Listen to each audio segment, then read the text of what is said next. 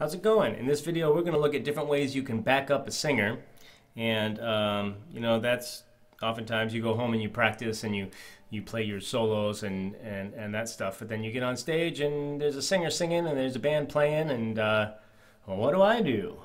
Well, that changes depending on the instrumentation or what other people in the band are doing. And you have to always listen and really be careful about like what, think about what the song needs.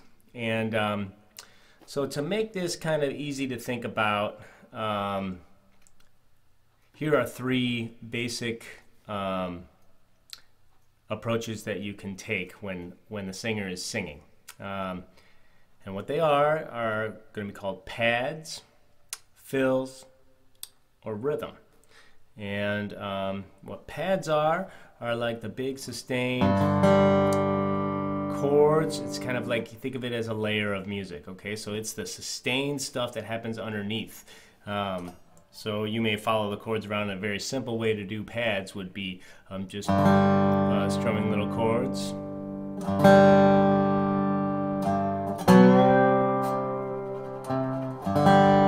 And that's a pretty nice role to take because depending on what your instrumentation is, especially there are a lot of bluegrass instruments that don't really do sustained things. So that can be a really nice place for the dobro to be. It's kind of that under layer. I think of it as the carpet you lay down for the song to sit on, if that makes any sense. So you're playing chords. Doesn't always have to be chords. It could be single notes. It could be little melodies that are subtle, and but it's a layer of music. It's the pad layer, and usually kind of in a lower range. So pads, and then fills are, you listen to the vocal and you wait until there's a little break, and you fill it in with a little miniature solo.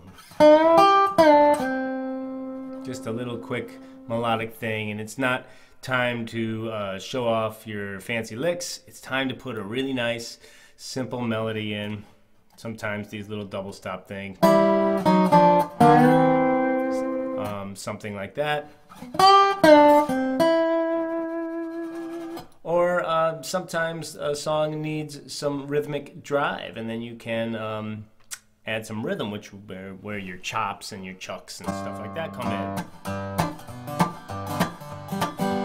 And then you're adding to the rhythmic part of the background music.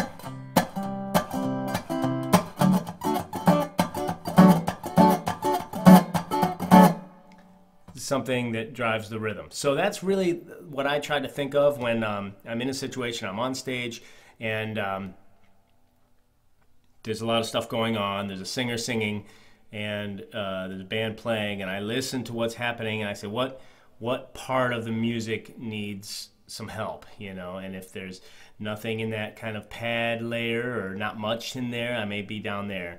If nobody's playing fills, that's probably where I'll be.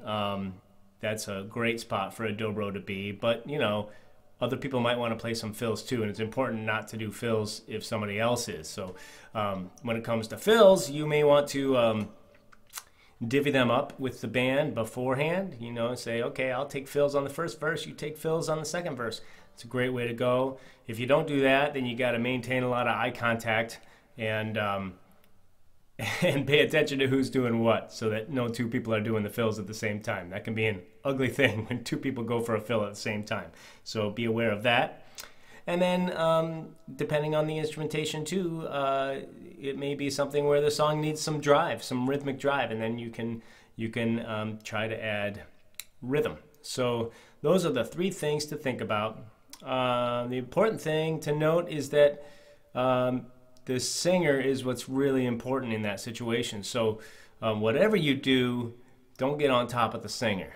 Stay underneath the singer or in between the singer if you're doing fills, but make sure that you don't mess with what the singer's doing, because that's the important part. You're just trying to support that, and then eventually you'll get your solo and you'll get your turn to show off your stuff. But when the singer's singing, you got to support them. So that's what you want to do.